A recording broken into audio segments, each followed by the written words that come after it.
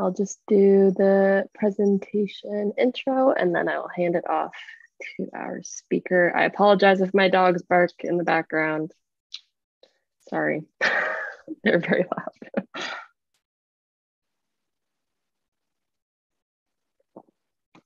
Okay, so welcome to today's presentation, everyone. My name is Trinity and I'm a member of PreMedCC, which is a student-led organization that was established in fall of 2021. Our goal as an organization was to create an online program for pre-medical students at community colleges and universities with the hope of guiding the next generation of diverse and inclusive physicians. We know how challenging finding mentorship can be, especially in the middle of a pandemic. And while we advertise our organization as being for community college students, our events are open to anyone. We realize that finding mentorship and guidance in a pre-med journey can be especially challenging for first-generation students, people that lack the financial resources, or just those that do not know people in the medical field. One of the best parts about our events is that they are virtual, so you can do it from the comfort of your own home or wherever you are. We typically have events most Fridays from 5 p.m. to 6:30 p.m. Pacific Standard Time, and occasionally on Saturdays as well. And if you aren't able to attend the event, all of our sessions are uploaded onto our YouTube channel. After you have attended our event, you can log in onto our website and complete the quiz, which will contain questions pertaining to our session today. And if you score 70% or higher on the quiz, you will be awarded a certificate to show that you attended our session today. Students that attend all of our sessions this year may receive a special certificate, so be sure to take the quiz afterwards. However, if you are just here to participate, that is also fine. And if you want to stay connected with our upcoming events or want to tell your pre-med friends that are struggling to get shadowing hours about PreMedCC, our social media accounts are all at PreMedCC on all the platforms you see on the screen. And at this point, I am going to stop sharing my screen and I will do a brief intro before I let our speaker take over. Okay, so tonight I am going to introduce our speaker, Adrienne Kambouris. Adrienne is a native of Baltimore and is driven to make an impact in her hometown. Since the age of 8, she has known she wanted to be a doctor, and after graduating high school, she joined the Army to make that possible. After 10 years of service, she returned to college and earned a Bachelor of Science in Cell and Molecular Biology and Chemistry from Augusta University. She is currently a fourth-year graduate student in the Molecular Microbiology and Immunology Department as a part of the Medical Scientist Training Program at the University of Maryland. In her work, she is investigating how burns alter the innate immune system and how it leads to susceptibility for further infection. She is striving towards her PhD in molecular microbiology and hopes to practice surgery in the future with a focus on burns, trauma, and wound healing. So at this time, I'll hand it over to our speaker and thank you for joining us tonight. That's a lot. I don't think I like her. Just before I get started, I have a very dry and sarcastic sense of humor, and I'm very self-deprecating. So I'm going to try and get through this talk. I don't know why I agreed to give a talk talking about myself, but here I am. So I'm going to be talking about how I went from an inner city upbringing in Baltimore to serving in the Army to now being an MD PhD candidate, hoping to save lives doing one of those things. Here we go. All right. So I plan to present this in a series of steps because I feel like I've always tried to execute a plan. So the first step for me was I was born and raised in Baltimore to a single mother. I have a younger brother, and my mom was a nursing tech. So if you don't know what that means, is that she was support for nurses and RNs. She did not really emphasize education. She didn't really enjoy being a student. So she didn't really emphasize that to me and my brother. But what she did do was work her hardest to take care of the two of us. That being said, from the age of 8, I was responsible for my brother getting us to school, getting us home, cooking dinner, making sure he did his homework. So it was a very challenging upbringing to be able to make sure that me and my brother were taken care of, and then my mom was able to work without having to worry about us. I was also just the nerdiest little girl you can possibly imagine. I loved to read. I was friends with the librarian. I wasn't friends with many other people because I was super nerdy. So even being in like gifted and talented programs in my school, among them, I was the nerdy kid. So I kept to myself. I'm very introverted. I was a very quiet child, and you couldn't find me without a book at all times. And that's what I'm talking about. Just super skinny, glasses, as nerdy as possible. But I wanted to be a doctor. I read Gifted Hands when I was 8, and I was just obsessed with the idea that someone that grew up in a lower income family could make something of himself and become a world renowned, world respected surgeon. Was the first part of why I identified with the book. The second part was that Gifted Hands is about is Ben Carson's autobiography before he went crazy and jumped into politics. But he talked about his most famous surgery was separating two twins that were conjoined at the head. So he walked through just how he had to orchestrate and lead this surgery, and the twins survived, and it was an impactful surgery in medicine. So just detailing that medical journey and how he had to plan everything and work with all these different specialties and orchestrated this groundbreaking technique was the other half of why I wanted to be a physician. I wanted to be someone that could make a difference like Ben Carson was. So you can see in this picture, this is my godmother, but the reason why I include this picture is because this is my church. I've been attending it since before I was born, and something that is really prevalent in the Black community is that when you see a smart child, you tell her, oh, you're going to be a doctor or you're going to be a lawyer. You're going to speak something over that child to give them the courage to pursue something. So since I can remember, that's what's been told to me at my church. And I still attend the same church. I sing with the choir. I sing every Sunday. But since that young age, that's something that's been told to me, is that I could be what I wanted to be. But the problem was that there was no path to go along with that dream. So, like I said, my mom did not encourage education. She went to a community college and she didn't finish. So her idea of higher education and the knowledge that she was able to pass on to me was not very broad. So she's always known that I wanted to be a physician. She's been supportive of me to be a physician, but she couldn't tell me how to do that. So I think I'm going really fast, but we can just take a lot of questions. I had to try to figure out how to make that happen with no real plan in place. So when I was a senior in high school, I met a girl that she had done her basic training in the summer after junior year. She came back and was going to finish her senior year and then go back into the Army after she graduated. And she told me about what she did in the Army, what her service entitled her to, what that meant for her. And I saw it as a way out. I was a straight A student. I was in a National Honor Society. I didn't study for the SATs, but I still took them. But I couldn't figure out how to bridge that gap between high school and college. And I couldn't find any kind of support system to explain how to do that. So what I saw was the Army was offering the GI Bill at the time, and I knew that that was a way to pay for school. So why not join and be able to use this GI Bill to go to college? I knew that I wanted to go. I just didn't know how to go.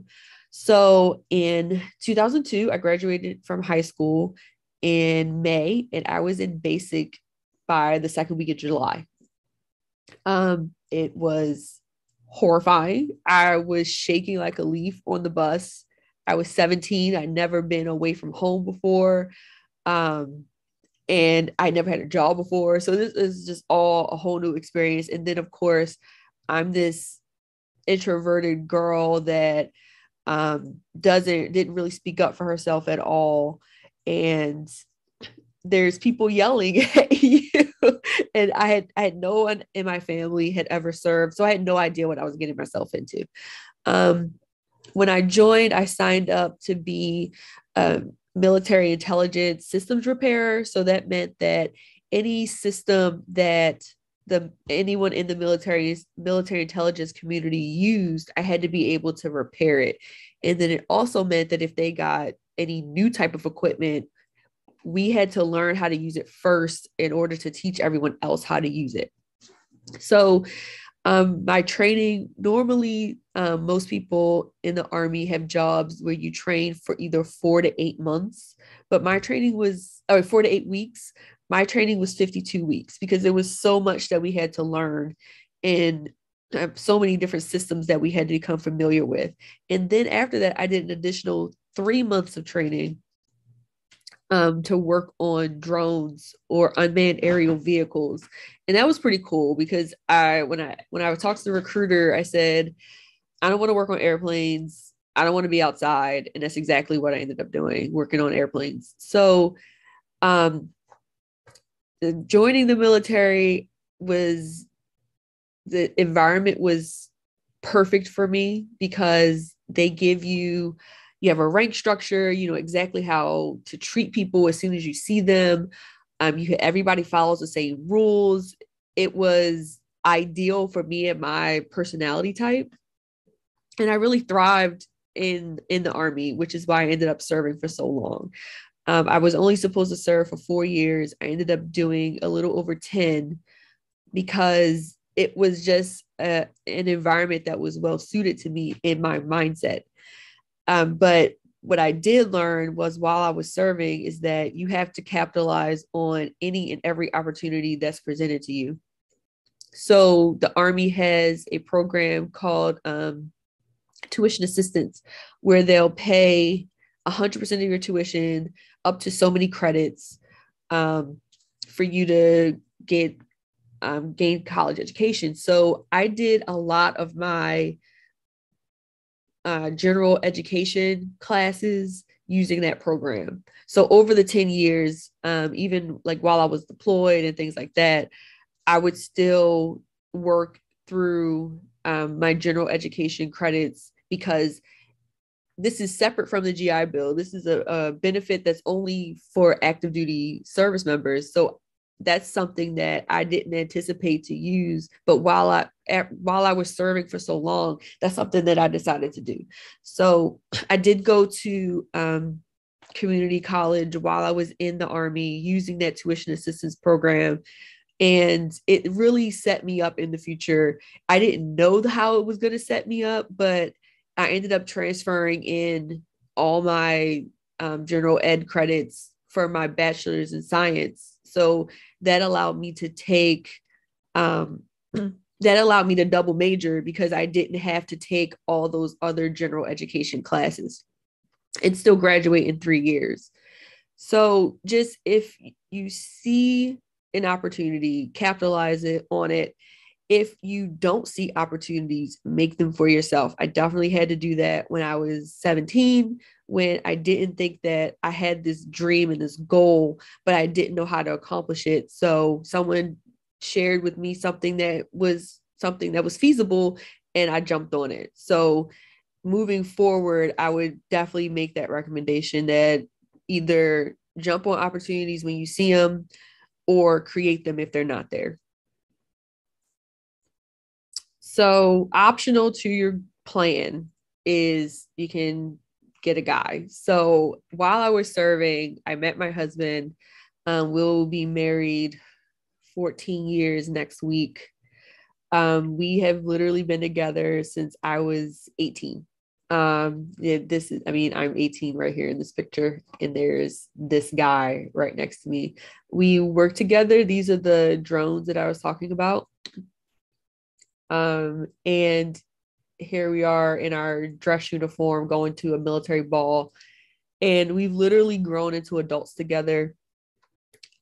I bring up my husband because, not to say to go out and get married, but you can't do this by yourself. You cannot get through this process alone. I started it alone, but there's no way I would be sitting here telling you how I'm in this MD PhD program without the support of others. First, I would make sure that your circle of people that you trust the most, that you share your struggles with, that you work through your problems with, are people that you can trust, and people that will not throw it back in your face later. Like, I remember when you was having a fit, and you weren't being successful then, and now you're trying to be successful now. But you don't need people like that. You need people that are going to be moving forward with you and supporting you while you're moving forward. If someone is supposedly in your group and says that something is impossible, that's not helpful. What's impossible, what you could say is, I don't know how to do that. I've never heard of anyone that can do that, but I'll help you find somebody that's done that before, or I'll help you figure out how to do that. That's a supportive person. But to say that's not possible, I've heard it so many times on this whole journey, is not helpful, and is not somebody that you want to trust with your struggles and your obstacles. Second is mentorship. Mentorship is so important because these are people that are where you're trying to be, and they're able to tell you their lessons learned before you get there, so that you don't make the mistakes that they make. They also provide you with a network, which is something that I did not have going into medicine, and it's something that you need.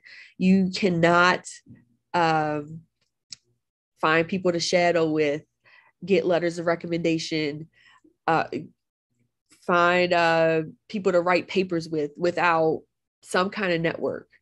And having mentors is what's going to help you bridge that gap from you being the student in need to finding the people that are able to meet your needs. And you don't have to get all of your mentorship from one person. So especially in my situation, where I'm a mom, I'm a wife, I'm a veteran, I'm a researcher, I'm a scientist, and I'm also trying to be a physician, I'm trying to be a plastic surgeon on top of that.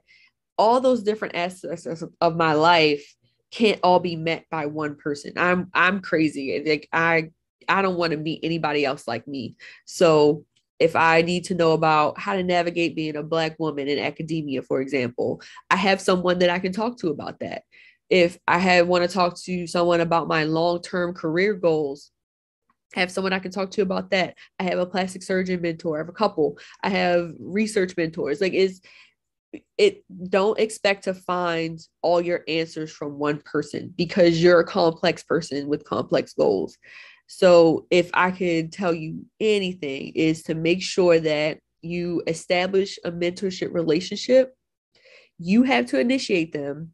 You have to, like, so while you're in school, if you find a professor that you really like, or you find someone that teaches very well and you can relate to them really well, or they have a career trajectory that you admire, you identify with them in some way, you have to initiate that mentorship relationship. Send them an email, go to their office hours, and say, this is who I am, this is what I'm trying to do.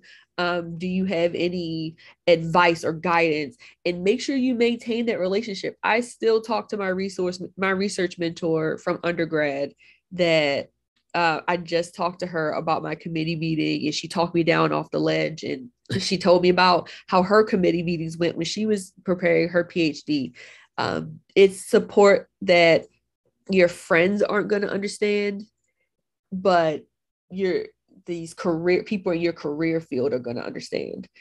So find your circle, maybe meet a guy, girl, maybe not, but find people that are going to support you along this journey. It's hard enough. You don't need people trying to tear you down in the process. Okay. Okay. So in 2013, I was a staff sergeant, which is half of my journey title. That was the rank that I was.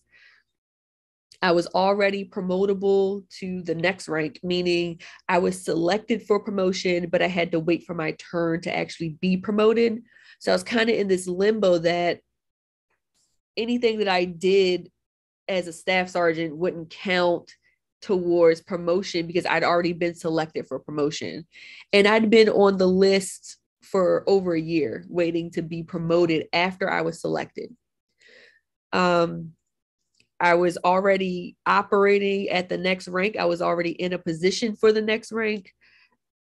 I was really stagnant in my career. I also just couldn't imagine me getting any additional growth in the Army. I would talk to my leadership and say, okay, well, what else can I do to be a better leader and soldier? And they would say, honestly, I don't know what else to tell you because listen, I was a crazy soldier. Like I followed all the rules as to the best of my ability because I didn't want to be it's a real masculine environment. I don't think I'm making any surprising statements when I say that. So I really was just devoid of any kind of feminine energy. I followed the rules. I showed up. I did what I was supposed to do. I led my soldiers. My soldiers did well.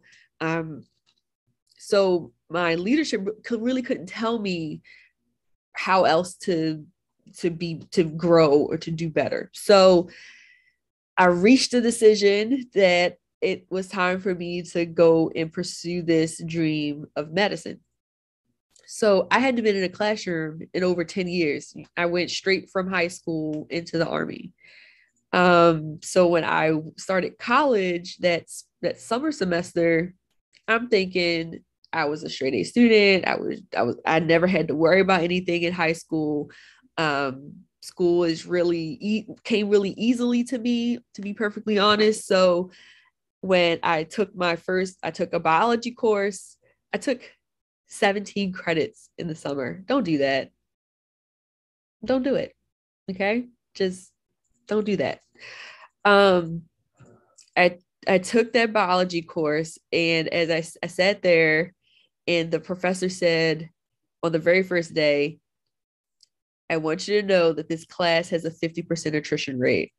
And I'm like, that's interesting. Because it was a summer semester, it was a faster paced course. So we took quizzes every day on the lecture from the day before to make sure that we were studying the material and that we were keeping up. And I was failing these quizzes every day. And I'm like, we just learned this yesterday. How am I getting this wrong? What is going on?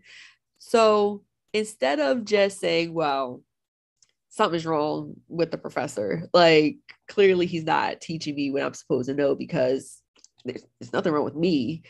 I know what I'm doing, right? I went to his office hours. I brought my quizzes with me and I said, explain to me, please, what is the correct answer and help me figure out how I arrived at the wrong answer. I could have been prideful and just continue to fail the quizzes, but I also know that I know what standard I want to hold myself to, and that was not it. So he told me, he says, what you keep saying is that you thought you knew the answer, but then you select the wrong answer. So something I learned in undergrad was that you have to know how you study, how you learn, and how information is presented to you might not be how you learn. You have to put that information in a way that you can learn it. And then you have to learn it to be able to recall it on an exam. So it's two separate things. So typically didactic learning, you're going to have a person with slides and they're just going to talk. There's no interaction. There's no feedback. There's no assessment throughout the lecture. It's just a lecture. Your job in the lecture is going to be to receive information. They're not going to repeat that information. Their job is to put the information out. Your job is to then go and learn it. Once you're in college, they're not going to make sure that you understand. Your job is to learn the information that they're saying to you. So I figured out that I'm a visual learner. I'm really good at remembering images that I see on a slide. But what I'm not good at is when people just talk. So I hate PowerPoint. This is why my PowerPoint is images and then I'll just talk. I hate wordy PowerPoints. So what I have to do is take the information that I learned from the lecture and put it in a format that I understand. So I included this image right here. This is actually a entire wall dry erase board, and it's my whole semester of biochem on one dry erase board. And of course, we didn't learn it like this. We didn't learn it in all these different mechanistic steps. She taught a lecture a day. She talked about the different reactions. And I then had to take it. I had to do this with everything that I do. I have to look at it as a big picture, and then I'll start to learn the chunks. So know what your learning style is. Know how you best receive information, but then make sure that you are able to retrieve that information when the time comes. So I tutored in undergrad once I became a junior and senior student. And when I would tutor, the students would come and say, well, I don't understand this. I have a test and, oh, I already know all this. I don't need to go over that. I need to go over this concept. And normally in biology, concepts build on each other. So I would say, okay, tell me a concept that you know, and we'll go from there.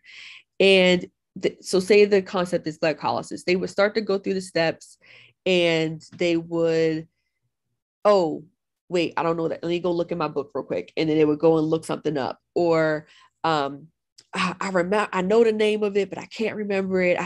Let me look real quick. And I would say like, okay, so this is a concept that you say, you know, and you had to look up multiple steps in this process. So if this were an exam, you wouldn't be able to answer these questions.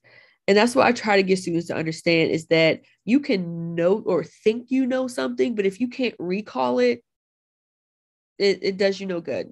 If you can't recall information, because like it or not, we're evaluated. I do not like it. I do not like taking exams, but we're evaluated by exams. So you can have knowledge in your head, but if you can't apply it on an exam, you're going to fail.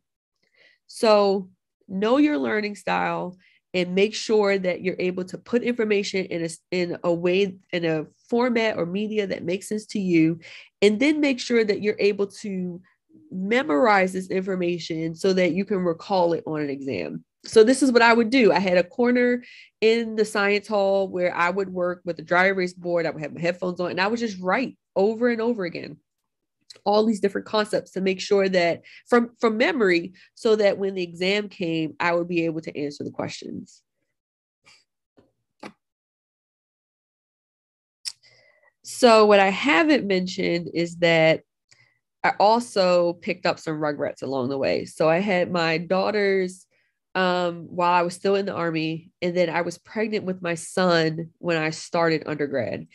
And being a mom has had so many challenges that are just from the kids. Medicine is hard. Pre-med is hard. Being a wife, all that is difficult. But these three kids come up with so many things and cause so many problems. We literally just took our daughter to the ED last night because she needed stitches. Like, we were there till 12:30 last night. They are everything. I love them with my whole heart, and trying to give them the best of what I can give them has been one of the most challenging parts of my journey. So, of course, when I separated, I was going from a full-time job with benefits, insurance, and my husband separated a year after me. So we went from dual income to no income in a year. So the biggest challenge in undergrad was providing for them while still being able to focus and be a full-time college student, because I was taking 18 to 20 credits a semester and they were all sciences, because like I said, I did all my general education classes in the Army. So to do that, had to figure out funding. So first, scholarships are your friend. Apply to them. Apply broadly. You never know when you're going to get selected. I was fortunate enough to be selected as a Tillman Scholar through the Pat Tillman Foundation, where they support active duty military veterans and military spouses. But you have to, when you apply, the application process is very detailed, is very in depth, and they want you to be someone that's going to make an impact on society at large. You have to have a heart of service and knowledge to be able to apply. I did not think that I was going to be selected for this program, but I applied anyway, because it only takes one yes. It only takes one person to say, you know what? I like her. Let's give her some money. And then you can feed your family. So there's tons of scholarships out there. You just have to do some digging. I found the Pat Tillman Foundation through a Google search, and they only take applications once a year. So I had to wait a year to apply, and I got selected the first time I applied. So I would find things that are that are part of who you are. There's scholarships for women, there's scholarships for different college majors. I mean, there's scholarships for people that live in a specific small town in the middle of nowhere. You just have to look for the scholarship opportunities. The second is the fee assistance program. So like I said, I grew up in a low income family. We were struggling to beat the poverty line when I was growing up. So my mom is the eternal hustler. Like, she knows government systems inside and out. But I found out about the fee assistance program through one of my advisors, and I did a lot of reading to figure out how to qualify to be a part of it. And what it is, it's run by the AAMC. You get when I applied, you get half off the MCAT. I got a study guide for the MCAT. And then I was able to apply to 15 schools without having to pay a fee. And there is no way, I'm telling you right now, there is no way that I would be able to be where I am without the Pat Tillman Foundation and without the fee assistance program. This just wouldn't happen, because I got accepted to my school that I'm at now, and they had an $80 reservation fee. I remember paying this fee and questioning about groceries, because like I said, my husband and I were both in school at the time. We had the GI Bill, but that's good for a single person. We had 3 kids that we homeschooled. So look for opportunities. Like I said earlier, capitalize on the opportunities that are presented to you, and keep the rugrats fed. They are not happy when you don't feed them. Oh, and this is the age that they were when I was in undergrad. So I chose these pictures specifically because this is what I had a big Yukon. This is my daughter sitting on me while I'm trying to study. This is them visiting me on campus. Here's my, because I told you I studied on a big dry erase board. That's me writing, and that's them writing. And yeah, there's me right after I had him. So this is, 2013. He was born in September. So, yep, there they are.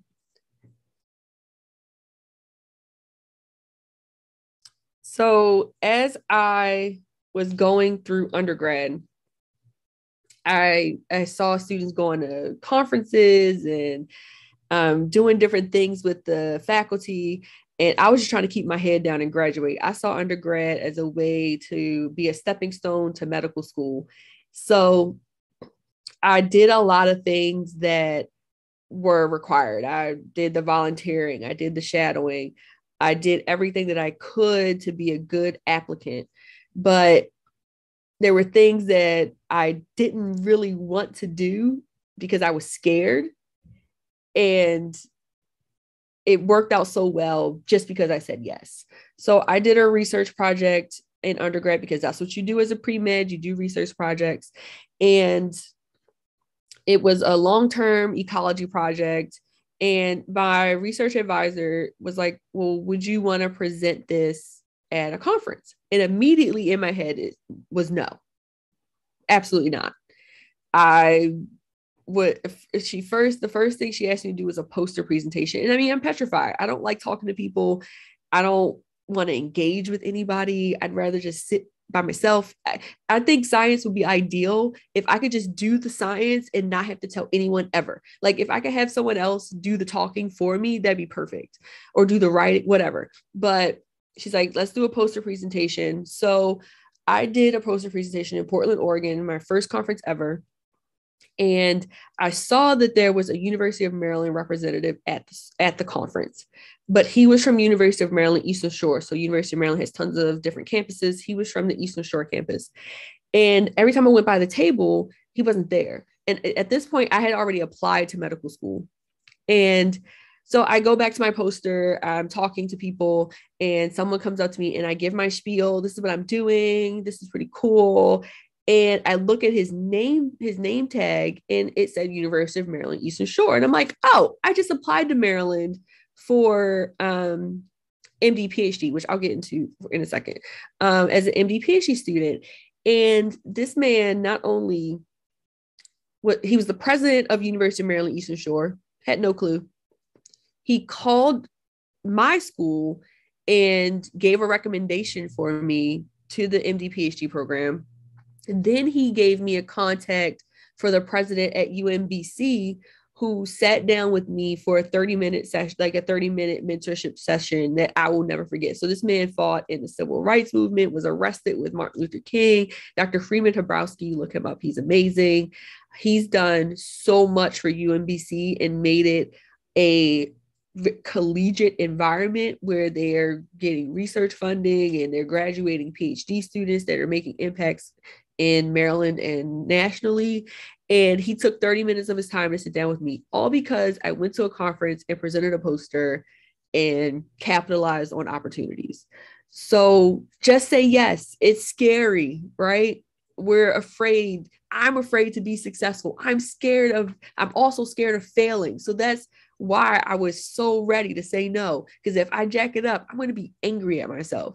But just say yes, take the opportunities. You never know what opportunities are coming or what's going to happen from that opportunity. So this is me presenting that same research at a different conference, and I ended up winning best undergraduate presentation. It actually, they said that they thought that I was a graduate student because of how well my research mentor prepared me for this talk. And you would never experience a win if you automatically shut the door by saying no. Like I said, fear closes doors faster than a no. So just say yes, take the opportunity and maximize it. So I, like I said, have wanted to be a physician since I was 8. So here's the culmination of I'm ready. I'm going to apply to medical school. I was a double major. I found a shadowing opportunity. My shadowing person was the person that delivered my son. And I was like, oh, by the way, hey, can I shadow you? I ended up shadowing for 4 months. Just look for these opportunities and jump on them. So I couldn't figure out how to get a shadowing opportunity. I sent emails, I called. Nobody was willing to really do anything. So I worked with what I had. I had my family medicine doctor who I was seeing once a month, and then every other week, and then every week. And then finally I'm like, hey, since I'm about to have this baby, you should let me shadow you when I'm done. And it worked out. My other shadowing opportunity was a plastic surgeon that went to my church in Georgia. And I was talking to the first lady of the church, and I was explaining to her, oh, I want to go to medical school. And she goes, oh, do you know Dr. Bob? And I'm like, who is Dr. Bob? Come to find out, he's an elder of the church. He's a plastic surgeon. And that's how I found out I wanted to be a plastic surgeon, because I was able to shadow him for an entire summer. So you need to have a plan and then not be shy about sharing that plan. I know it's hard to tell people that you're trying to do something big. Believe me, I understand that. But that person might know somebody that knows somebody that can help you. And like, I had no one I know in medicine, no one I know with higher education, no one I know that is a scientist. The only way you're going to find out who's able to help you is if you know what you're trying to do and are comfortable telling people what you're trying to do. So I was only preparing to be an MD. Problem is, I really liked science. I loved learning. I would be in the lecture and be like, okay, but then you found this receptor, it does this signaling, and then what? Like, what happens after that? Oh, that's a current area of research. I need to know the answer right now. Then I was on the ecology project. I got to collect my samples, process my data, and find out answers. So I went through the process of finding out unknowns in undergrad. And I was like, I kind of like this. I don't want to give it up.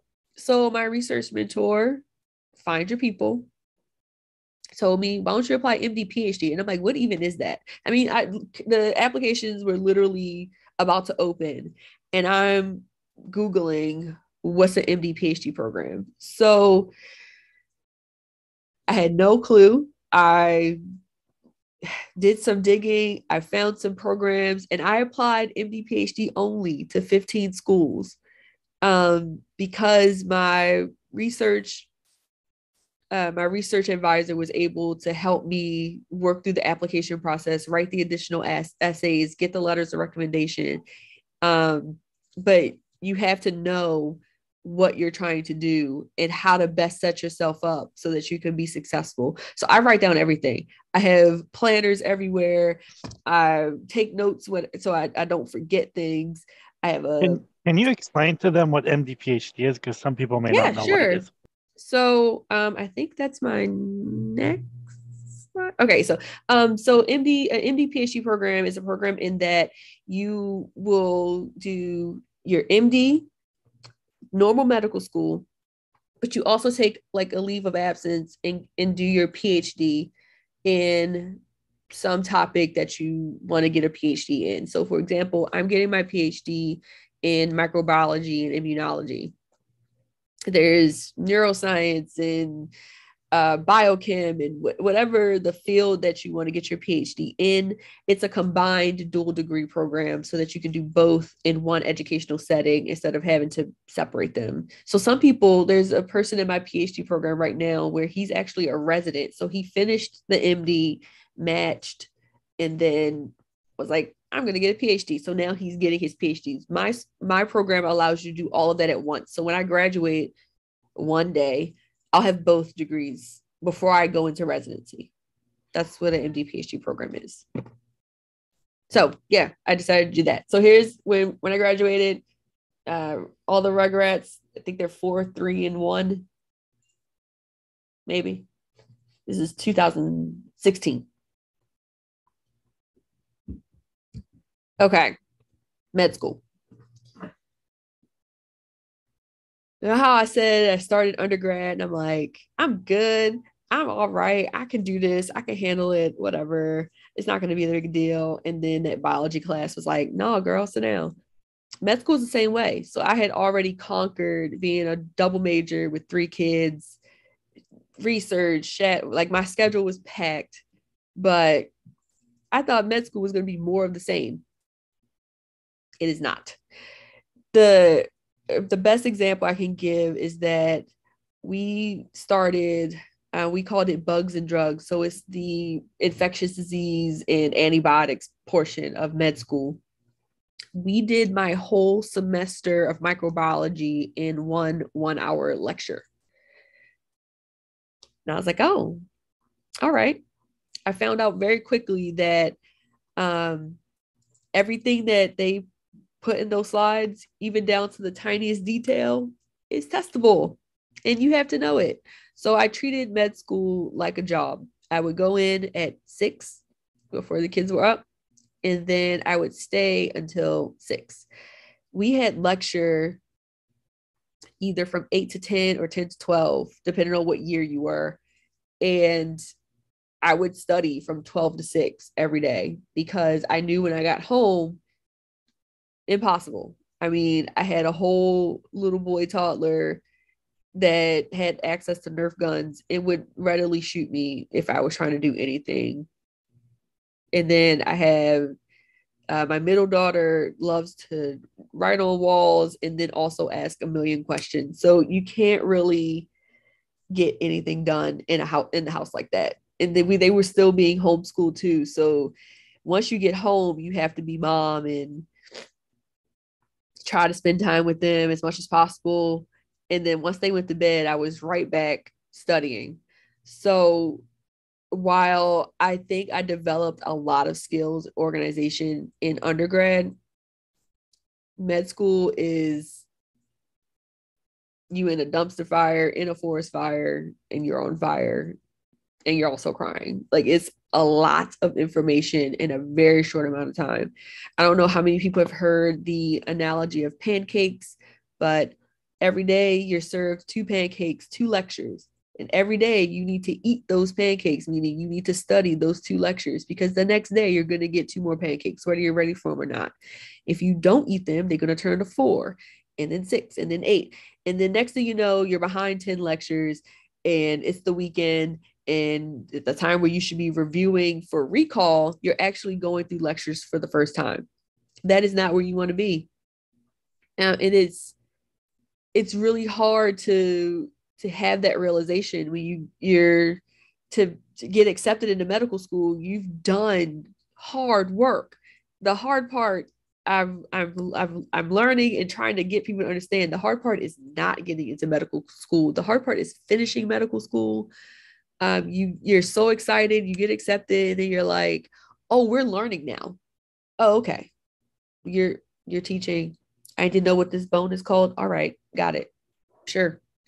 So my school starts with anatomy, and I had never heard any of those terms before. I didn't take anatomy in undergrad. And I mean, I literally felt like I was getting punched in the face every day because it was just that humbling to try and stay on top of all this information every day for 2 years. So I tell all the incoming first years, just be ready. Know that you're not going to be a straight A student. The tests are designed to stratify you. So just keep your head down, do the best you can. And know that med school is going to humble you at some point. It is designed to do that. You are going to be humbled at some point. But I'm also a scientist. As I said, I'm in an MD PhD program. So I never intended to start out as an MD PhD student. That was not my plan at all. But as I continue to do research, I just found this whole other part of my brain that was dying to be used. So I would say just be open. A lot of people come into medical school and they're like, I know exactly what kind of doctor I want to be. And they typically aren't going to end up being that kind of doctor because they find something in medical school that they like a whole lot more. So just be okay with not knowing 100% of what's going to happen and be willing to accept things as they come, but don't let it be like to the point where you're just flying by the seat of your pants and you're just going to let it happen as it goes. But I did not intend to want to do research. I didn't even understand. I didn't even meet a PhD person with a PhD until I was in college, but I'm halfway through my PhD. I hope to graduate in 2023 next summer. And like it was said in my intro, I study burns and the immune response to burns, and then subsequent bacterial infection. I could talk about it for a while since I just had a committee meeting on Wednesday, so I know my material real well, but it's kind of boring. So just be open to your long-term goal looking a little different, because you don't know what's going to inspire you, motivate you, or spark something in your brain that you didn't know that you wanted to do. So this is us now. This is my daughter, Victoria. She is 12.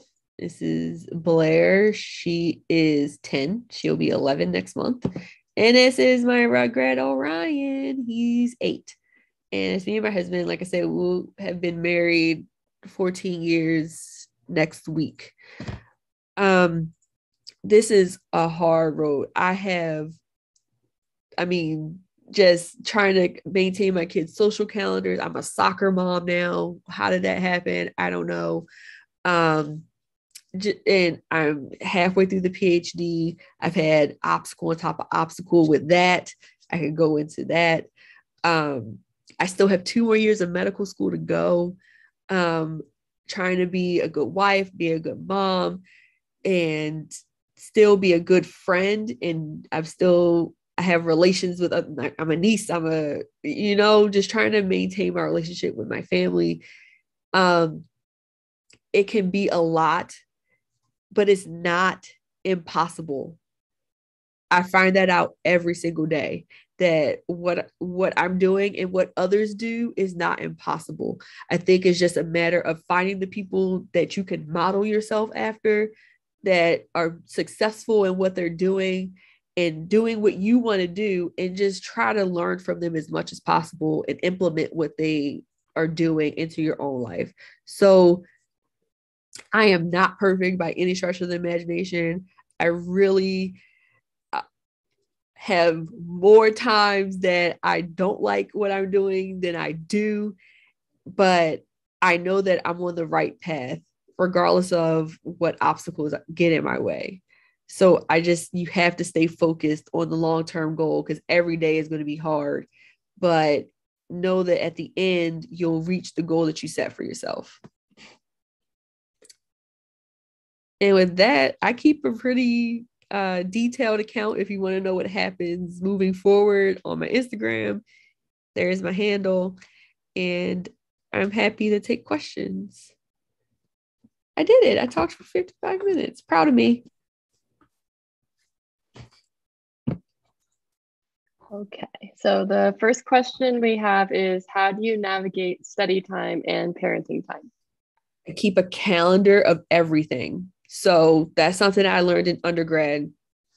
First, when I start a new semester, when you get the syllabus, I try to get it early if I can. But as soon as you get that syllabus, put everything on the calendar, all the exams, all the assignments, anything that you know is going to take up more time than normal, put it on a calendar. Find a calendar system that you like. I use my phone because I always have it with me, and put it on the calendar. Then I schedule everything, like all my kids' soccer games. As soon as the schedule comes out, it goes on the calendar. And whatever goes on the calendar, you have to do it. You have to do it. So you can't just say, oh, I wrote it down, and then you don't stick to it. If you put on the calendar, you study. Don't replace it with Netflix or something like that. Like, be dedicated to what you're trying to do. And then also, like I said, I treated school like a job. So I would have a space that was dedicated to me being a student, so that when I came home, I was mom and wife. And then I told myself very early, because mom guilt is a whole thing, that I spend a quality of time with my children and not a quantity of time, so that they feel as though I'm spending time with them and we're doing things that they are actively engaged in, and it's dedicated specifically to them. So we have like family game night and family movie nights. We have their birthday parties are out of control every year. I do like themed Halloween for as long as they'll let me do it. They're getting older now, and they probably won't play along, but every year I do a themed Halloween photo shoot, like just things to make them feel seen and heard and appreciated as children. So it's a delicate balance because sometimes I feel like I'm leaning too far in one direction or the other, but you can't maintain that balance at all if you don't have a plan for it, if you don't have a plan for your time, for sure. So get a calendar. The next question is, what are your inspirations and motivations? Student loans are a good motivator. I have to pay them back someday. It helps to have a job. I say motivation is an emotion. It's something that you feel and it's temporary. It's not something that you're going to have all the time. Every day I get up and I'm like, I got to do this again today. I don't want to do this. I'm not often motivated. What I am, though, is dedicated to my long-term plan. Dedication is a personality trait. That is something that a skill that you could build. Motivation is not going to be there for you. Just not. But, excuse me, dedication is. Stick to the plan. The next question is, what's one piece of advice or resource that you use now that you wish you had known about when you were applying? When I was applying, I wish I knew Dr. Gray when I was applying. So Dr. Gray runs Medical School HQ, and that man has like every pre-med resource known to man. Like he has a secondary repository of schools and like all the questions they ask and everything. I definitely wish I had that. I could have pre-typed all my answers. I think he talks about that. That because when you apply to medical school, you send out your application at once to multiple schools, and they will send you back a secondary application, and that has more detailed essay type questions, and they all just start coming all at once, and it's overwhelming. He has a list of all the questions that each school will ask you, and you can like pre-write your answers so that as the secondaries come in, you can quickly fill it out and send it back. So, I mean, he has books about personal statements and everything. I point students to him when people ask me questions. Like I might not know the answer, but I know he definitely does. So. The next one is, what type of tools do you recommend for learning how to study, or how do you recommend studying? So how I study literally depends on the lecture. I know it's not good, but it depends on how the information is given to me. And studying is a skill. I'm trying to teach my kids this now while they're in elementary and middle school, how to study. It's something that you have to develop. It's not just sitting and reading and highlighting in a textbook. It's definitely a skill that you have to learn. So I would take first, they have learning style quizzes that you can take to learn, like I mentioned while I was talking, to know your learning style. And I know I'm a visual learner because I think I took one of those quizzes. And then I was like, oh yeah, that makes sense. So they definitely have quizzes that you can take where you can. I put the link in the chat. For learning styles? Yes. Cool. So definitely that. And that way, that'll tell you how to take your lecture slides and then turn it into study material. Because like I said, the stuff can be presented to me in all kinds of crazy ways. I've done mind maps that helps me to organize a lecture, and put it in a visual, like something that I can see. And I love flowcharts. Anki, if you don't know what that is, I didn't learn about it until halfway through my first year of medical school. It's a flashcard program. You need it. Like, it's just constant repetition, spaced repetition, so that you actually are able to recall the information. So once you get the information in a way that you can memorize it, you make the flashcards and then you just go through them and it's digital flashcards. So Anki, know your learning style, take the lecture, put it in a way that you can understand it and can memorize it, and then make flashcards to memorize it.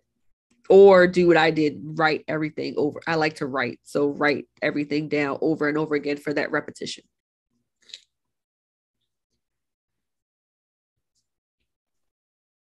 Another question was, can you speak on the importance of the individual story and why pre-meds need to lean into their unique stories?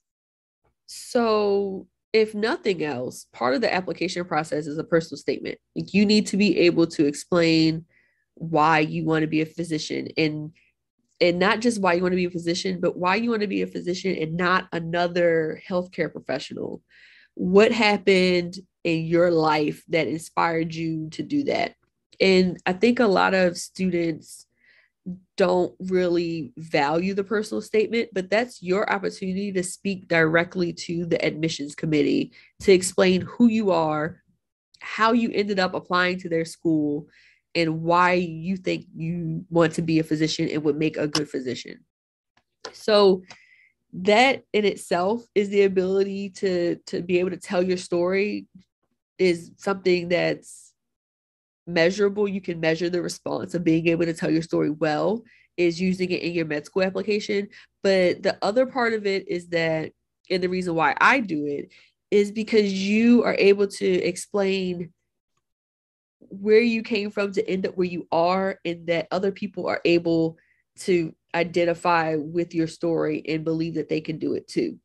So that's why I have my Instagram, because I was going through medical school and I'm looking around, I'm like, there's 12 Black women, there's 2 moms, I was the only mom of 3, there were 3 veterans, and I was the only one that was all of those things. So I know I can't be the only person in the whole world that's like that, but I know I felt alone in that moment. So to be able to share my story with others so that they can identify with it and then draw some motivation from that, draw some knowledge from that, draw inspiration from that, is ultimately why I share my story. The next question is, how was the difference in the social climate from grad school to med school, and were people more open to connecting or more closed off? So I will say that my med school class was great. We had a Facebook page, we shared resources with each other, we helped each other, supported each other. I really had a great, they're second year residents now, but I did have a great med school class. The difference between med school and grad school is that med school is very much, I'm going to take you by the hand and we're dragging you through this education. Med school keeps moving no matter what. You know where you're going to be. You have your lectures for the whole semester up front. You know exactly what your schedule is. There's not a whole lot of thought on how to be a med student. You show up, you receive the information, you study the information, you take the test, you move on to the next block. Grad school is completely different. It's so individualized. My grad school experience is different from another person in my program, and different from somebody in a completely different program. So you can have friends that are just starting, getting ready to defend, and anywhere in between. You can have friends that are still in class. You can have friends that are in the lab full time, like I am. It's a very individual experience. And then you're working by yourself because you have to be the one to produce the data. You have to be the one to do the experiments. You're doing the entire project alone. So it's a very individual experience. It's not that people aren't willing to be friendly. It's just that you don't have time to be friendly because no one is pushing you to do the work. You have to do the work. And if you don't, that's on you. It's a very different experience from medical school, where if you don't show up, somebody's emailing you, somebody's calling you, trying to figure out where you are. Whereas I could not come to work and my PI would be like, I hope you're okay. Come back when you're ready. It's very self-driven, self-motivated. You have to be on top of your accountability as a graduate student, for sure. The next one is, what is your response to people when they ask if you're becoming a doctor just for the money? Yeah, I would say go into real estate then, because that's not. There are so many ways to make more money faster with less debt than being a physician. That is an absolute fact. No one goes into medicine for money. There are way easier ways to make money and make more money than going to medical school. And that's laughable that someone would go into medicine to make money. That's silly for somebody to think that. Yeah, if anybody tells you that, at my work, we figured how much residents make an hour, and it came at $1.20. Residents, I made more than residents, and we have an MD PhD resident. Residents, they are indentured servants. That's what they are. The hospital makes money off of them, and they don't pay them. No, don't go into medicine for money. You go into medicine because you want to do medicine. The next one is the next one is, how does the application for the PhD MD differ from the MD program on the AAMC?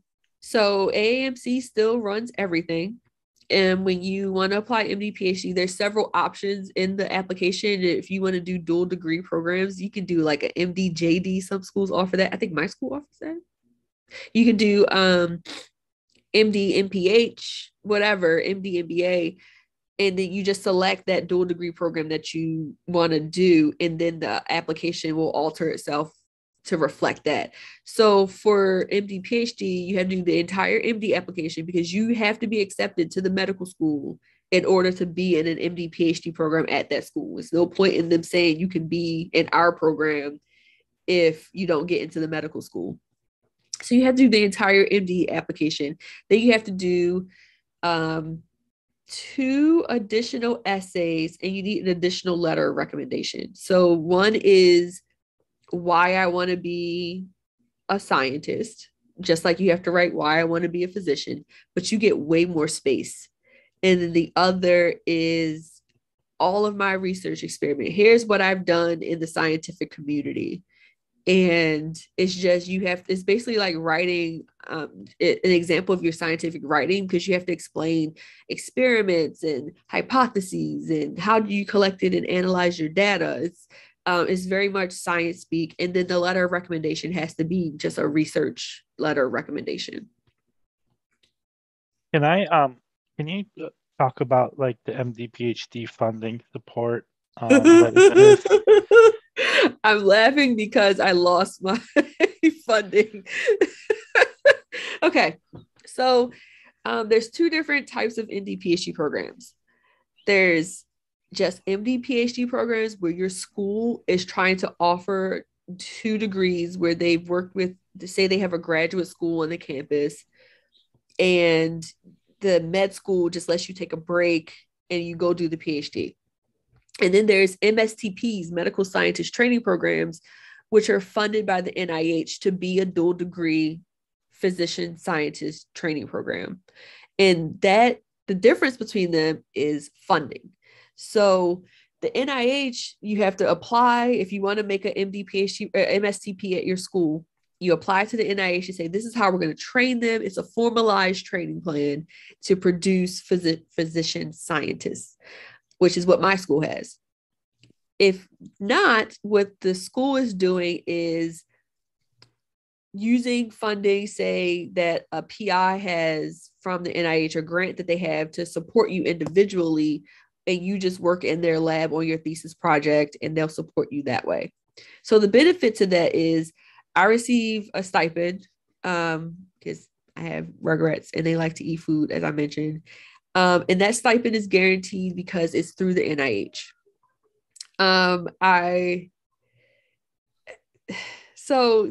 What my school does is that they waive our tuition in the MD program. And then we have, because we're graduate students, we're employees while we're in the PhD program. So our tuition is waived as an employee while we're in the PhD program.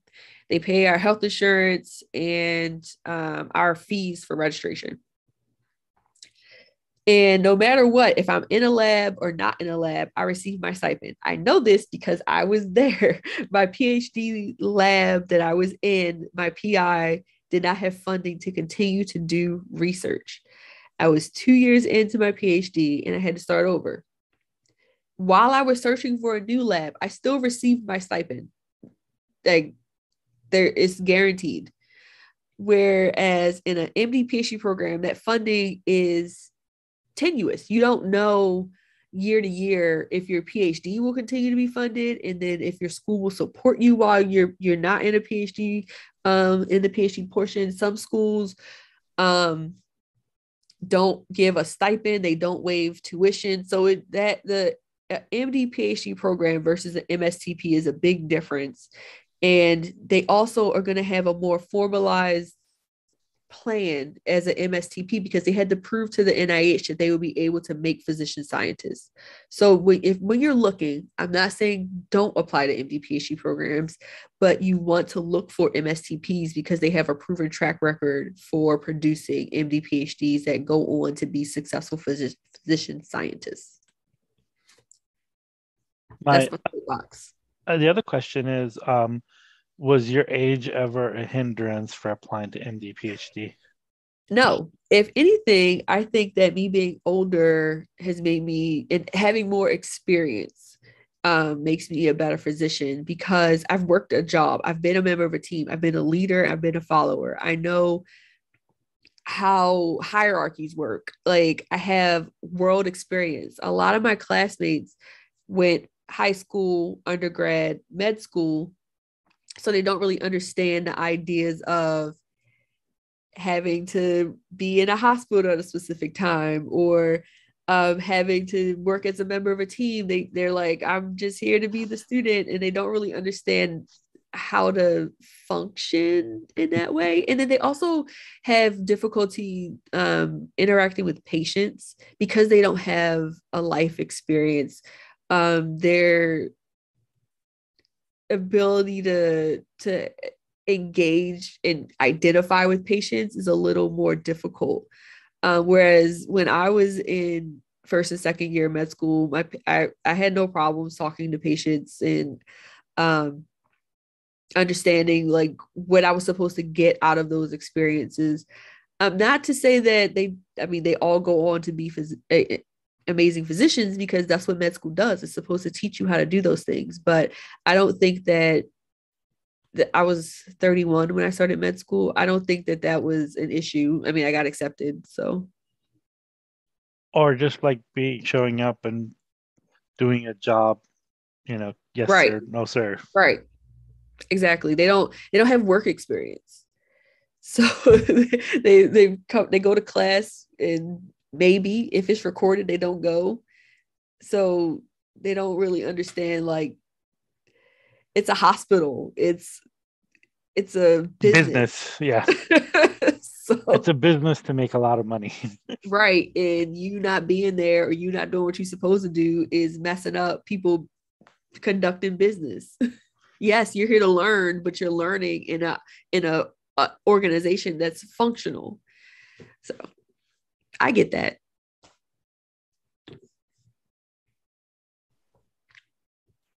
The next question is, how have you managed to keep a stable marriage and family life, having everything else on top of it? Babe.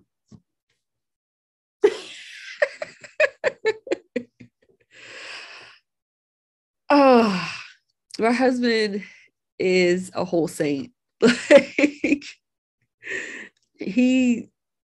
I said, you can't do this without supportive people around you, because it's demanding of your time and energy. And sometimes you need to be supported. I know I do a lot for my family. I have a very active role in my family, but my husband is there to take care of me, and he does a great job. So what we try to do is we try to go out on dates. Our kids are older now, so it's a lot easier to do. When we were in undergrad, we would study together because we were both just, we had the same like exam schedules and things like that. So we would study together, just trying to do things that let your partner know that you're thinking about them and that they're on your mind, especially when you're not around and you're incredibly busy. Again, I'm crazy about like birthdays and holidays, so that's always over the top, and that goes for my husband as well.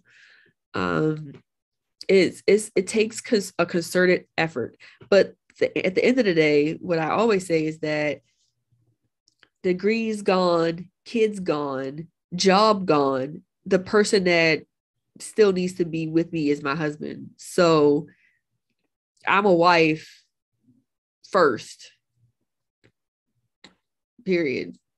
So if I need to spend time with my husband, then that's what's going to happen, because we are going to be together forever, and I need him to want to be with me forever. So I need to put the work in to make sure he wants to be with me forever.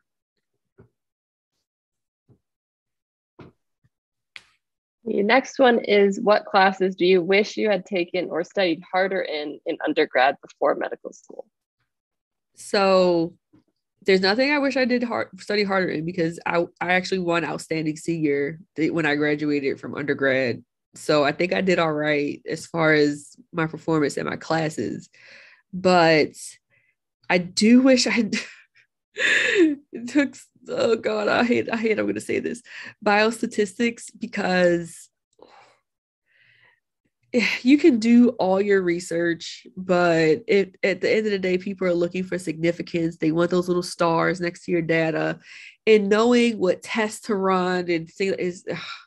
And then also, I wish I had taken anatomy, because just hearing that medicine is a language and hearing all those words for the first time and having to be accountable for them immediately was so hard.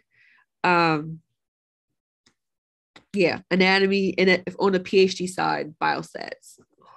I can't believe I said biostats, but it's true. And the R final is question, a pain. R, yes. Listen. Me and R are just not happy. We're not friends. It is so, but I get figures out of it. So YouTube is my friend. You don't deal with Python then? No, I use R and Prism. Yeah, I don't like Prism. R is okay, but Python's my so friend. User friendly, but you gotta have the data in the right format before you put it in Prism. Yeah, and then it's good, but you have to know what you want the figure to look like before you put the data in Prism. But yeah, I use R too. But I mean, that was a learning curve. I've had curse sessions in front of Prisms because I was doing a project and stuff. Listen, I'll process samples all day. I will generate the data, but processing the data. Yeah, no, Prism, I used to curse at the thing, but I learned Python, and I found Python, you can manipulate things a lot better in there. But yeah, Prism is I've actually broken a keyboard, I think, over it. Oh no, I just don't like this is so off topic. I just don't like not being able to see what's happening in R. Like you're typing in codes and you don't actually see what's happening. I don't like that. That's why I like Prism. But yeah, I understand people don't like it. I use it. I think the final question, unless someone puts something in after I ask you this one, but I will let you know, is in what ways do you foresee your research education informing your practice as a physician? Okay, so I didn't go into a lot of detail about like future goals, but I want to be a plastic surgeon with a focus on critical care. So Maryland is perfect because it has shock trauma at University of Maryland, and then it has the burn center at Hopkins. So I'd like to be a reconstructive plastic surgeon, not a aesthetic plastic surgeon, I guess, because I am a veteran. I understand that what I do and study will eventually hopefully be able to impact the veteran community. And my research is looking into what happens after the trauma. Why are these patients more susceptible to infection?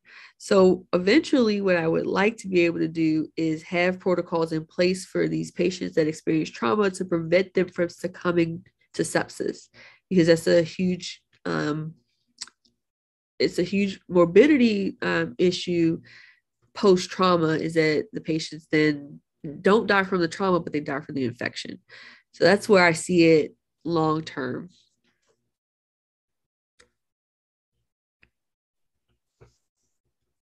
I have a question. Sure. How have you handled racism and sexism through your The education? Army is trial by fire.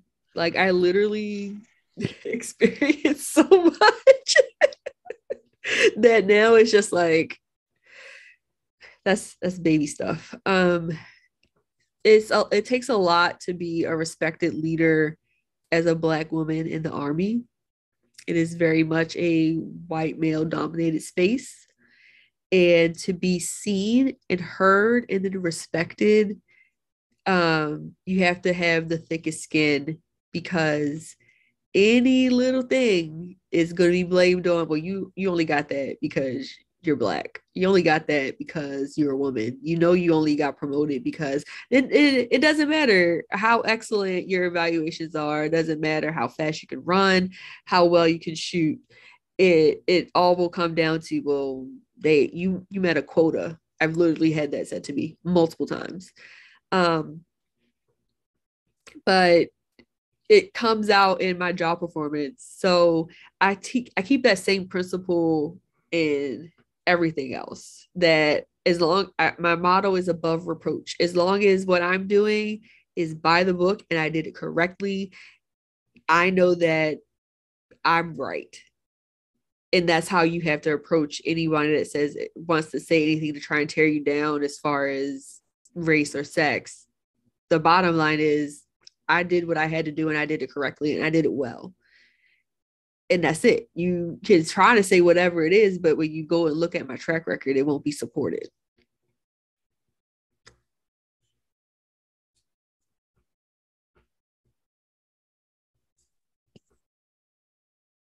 Any other questions? Says sepsis is a problem with burn victims. Yeah, that's what I study. I literally use a burn model to study post-burn infection. That is my thesis project. I don't want to talk about it though, because I just talked to my committee about it for an hour and a half on Wednesday. Can you tell them what that is? Like, what? Yeah. So when you get your PhD, you have to put together a committee of people, they have to be a certain level in the tenure track to serve on a committee. And these people are going to help guide you through the PhD process. Make sure that your questions that you're asking are sound and probable, that you're not going to waste time going down rabbit holes.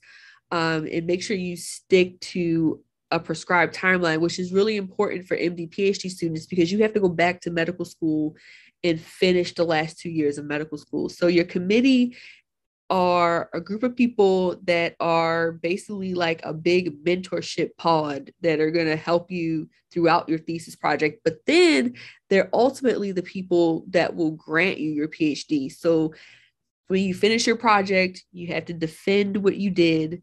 So that involves an oral presentation open to the public, and then a private defense where they just ask you questions like, why'd you do it like this? What about this data point right here? And at the end of it, hopefully you get a PhD. So my committee is comprised of several faculty members that I talked to them about it was my first meeting within my new lab. And I'd let them know, like, this is the question that I have. This is how I plan to answer it. This is where I am in the process of answering these questions. Do you think this is a good idea? So that's what committee meetings are for. It went well, thankfully. Thank you. Does anybody have any other questions? Because I'm sure she has some rugrats to. They are being very quiet. We talked to them before we started. So I'm sure they want your attention. Always. If one of them actually came in while I was talking. So. All righty. Well, it was a pleasure. Thank you all for listening. Hopefully it wasn't